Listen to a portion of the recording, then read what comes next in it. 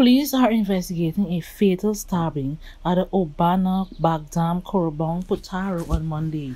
Dead is 38-year-old Ian Anthony Ramnarine, a minor from 3rd Avenue in Bartica. Investigations revealed that the deceased and the suspect, a 25-year-old male, are known to each other since their campuses are next to each other. The suspect is in the habit of cursing and talking to himself. Ramnarine would throw hints at him and call him names.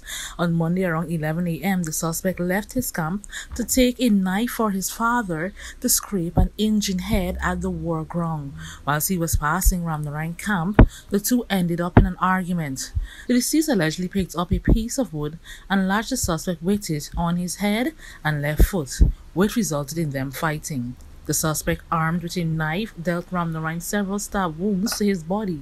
He fell to the ground motionless. The suspect went to his father and told him what happened.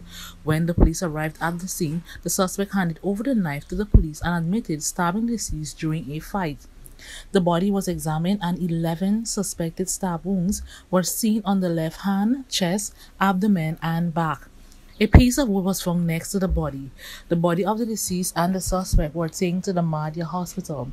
The suspect was seen and examined while the body of Ramnarine was pronounced dead. The suspect was placed into custody as further investigations are in progress. For Channel 2 Headline News, Esther.